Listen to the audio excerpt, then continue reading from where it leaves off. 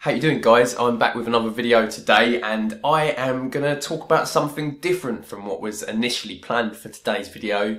This week has been an intense week of BBC-led propaganda under the guise of wanting to debate cannabis legalisation.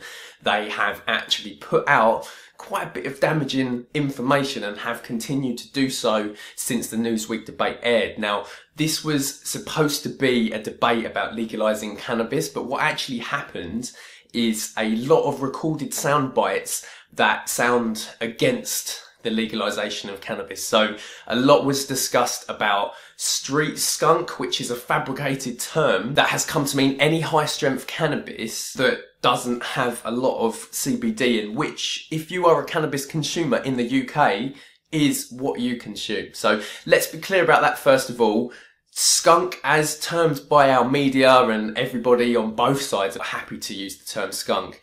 Skunk is being linked with cannabis-induced psychosis, which is not a real thing. Otherwise, other countries would all be talking about the cannabis-induced psychosis when they legalise for medical and recreational reasons. That's not happening.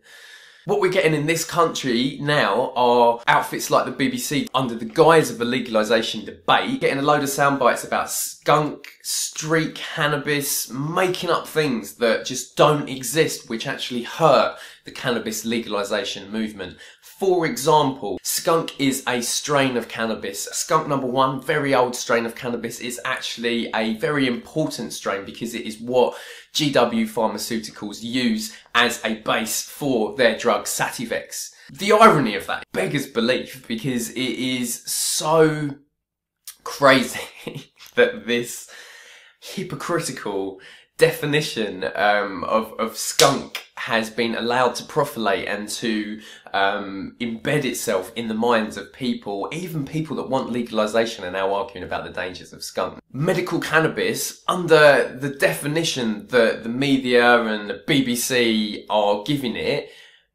is skunk. Most of it is skunk, unless you've got a strain which is a high CBD, low THC strain.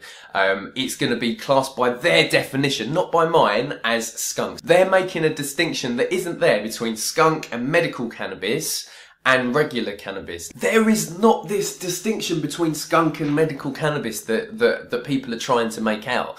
I hate using the fucking term skunk. It is all cannabis. How high the strength is depends entirely on the genetics, how it's grown. It's down to a number of factors. It's not automatically bad for you when it gets a certain percentage of THC.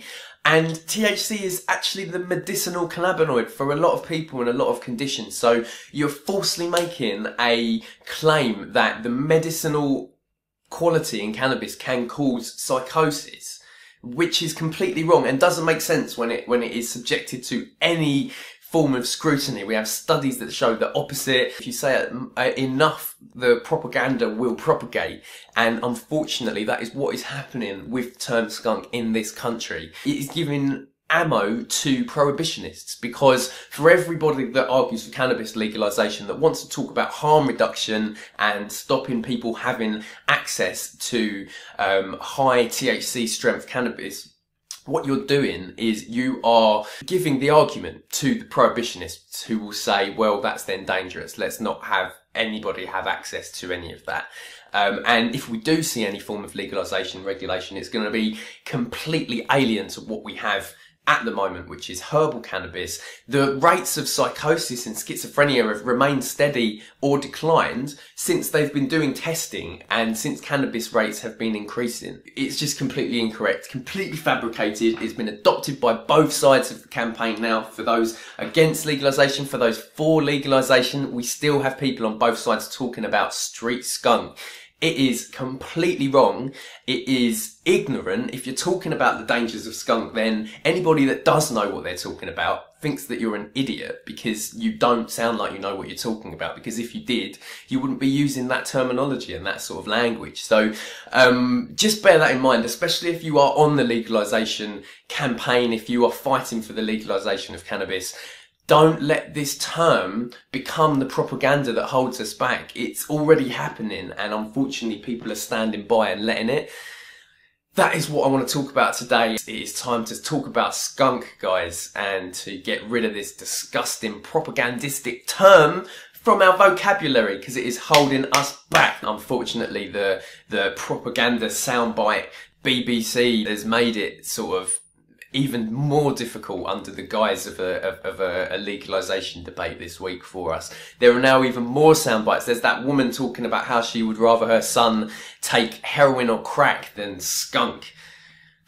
That is dangerous. Like that is something that should not be allowed any airtime, and that is really, really worrying that in a program that's supposed to be balanced, that's the sort of thing that's coming out of it. With all that in mind, what is your opinion on the term skunk, and what is your opinion on our current state of affairs in terms of the legalisation debate and where we're going in terms of cannabis legalisation? Do you think this is holding us back? Do you think that I'm wrong to have an issue with the term skunk and should just go along with it? I'm not going to, but I do value your opinion. Let me know in the comments. That's it for this video, and I'll be back with another one very soon, guys. But this is something that I'm probably going to talk about more because it is something that frustrates me, and it's something that we need to fight back on. So thanks for watching, guys. Have a great day, have a great week, and keep toking. Stepping on your roller coaster, going down, but I never felt this high. Biggest ride of the century.